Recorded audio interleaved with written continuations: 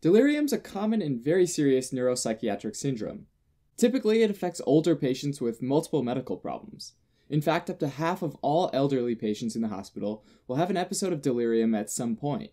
But that being said, it can affect anyone, even children, even though that's much less common. So what is delirium exactly? Let's look at a quick example. Let's say that there's an elderly man with diabetes and heart disease who comes into the hospital with pneumonia. He might be slowly recovering, even about to go home, and then one evening things change all of a sudden. He might get really hyperactive, and by that I mean that he might get agitated or aggressive with the staff, mumble or say things incoherently, and have disorganized thoughts or even delusions, maybe talking about things that haven't happened or happened years ago. He might even hear or see things like hallucinations, and not know where he is or what he's doing there. We would call this an episode of delirium, and it can be really scary for him or someone who's taking care of him, especially the first time it happens because it can come out of the blue. These are the symptoms of what we call hyperactive delirium, but there's also hypoactive delirium, which is like the flip side of this coin. As an example, you might have a woman with a history of chronic constipation who's recently come out of back surgery. If she has hypoactive delirium, she might feel suddenly sluggish and drowsy, less reactive and sullen, and might look withdrawn, maybe because she's scared of having hallucinations. These symptoms of both hyperactive and hypoactive delirium can start pretty suddenly and can happen off and on over the course of a few hours to a few days, with some patients having what they call a mixed state delirium, where they're sometimes having hyperactive symptoms and sometimes having hypoactive symptoms. As you might guess, delirium symptoms can be really tiresome for a patient and can make them sleepy during the day and keep them up at night, all of which causes massive disruption to the patient's life and to the lives of their friends and family. Even though this sounds pretty hard to miss, delirium can often go unnoticed or confused with other conditions like dementia, which has some similarities. To help distinguish delirium from dementia, there are some key differences to keep in mind. Unlike delirium, where the symptoms can start pretty suddenly, patients with dementia typically have a slow mental decline over months to years. Early on, dementia patients are also generally alert, oriented, and have normal behavior, and don't have hallucinations.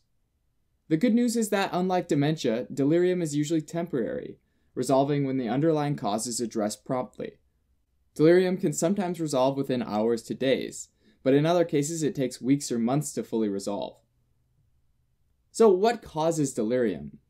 Well, the exact mechanism isn't well understood, and unlike a lot of diseases, there probably is no single cause. But we do have a lot of clues, and these come from understanding the risk factors for getting delirium in the first place. Patients who've had recent surgery are often at risk for delirium, and it might be related to the effects of certain medications, like narcotic pain medication, benzodiazepines, hypnotics, and anticholinergics, as well as the underlying diseases and chronic fatigue from not sleeping well in the hospital. Since delirium can also cause trouble sleeping, losing sleep can turn into a dangerous cycle that can really worsen the symptoms. There are a number of risk factors related to the person's general health as well. For example, elderly patients with multiple medical problems, especially ones like dementia, constipation, pneumonia, and urinary tract infections, are at high risk of having delirium. But even though we know these risk factors, there isn't a specific pathophysiologic mechanism that explains delirium that we know of. Currently, we only have theories.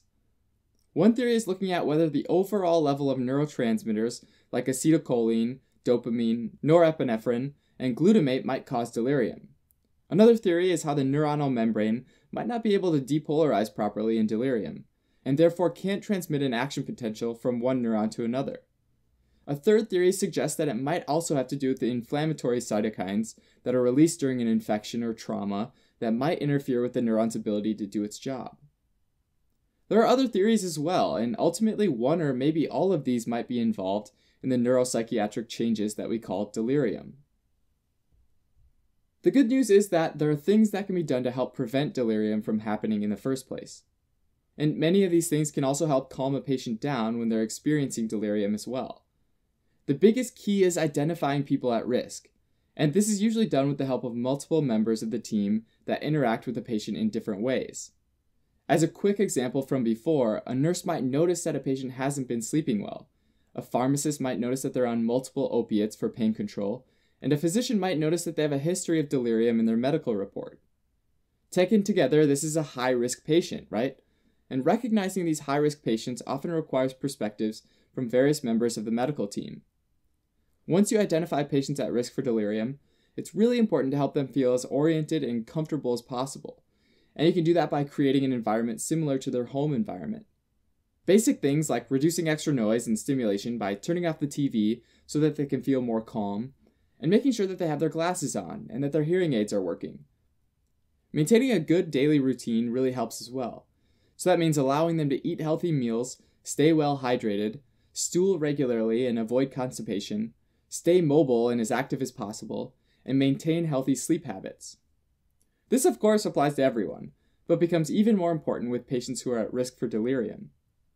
Since we know that many patients with multiple medical problems develop delirium after having surgery, it's ideal to manage their pain using non-opiate pain medications, as well as avoiding other medications that we know can cause problems. Finally, it's always ideal to let patients feel like they're in control and avoid using restraints or putting them in unfamiliar situations.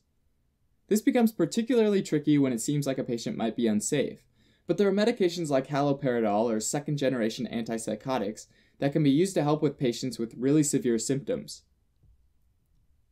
There are also some serious long-term effects to think about. One of the most important ones is related to falling down.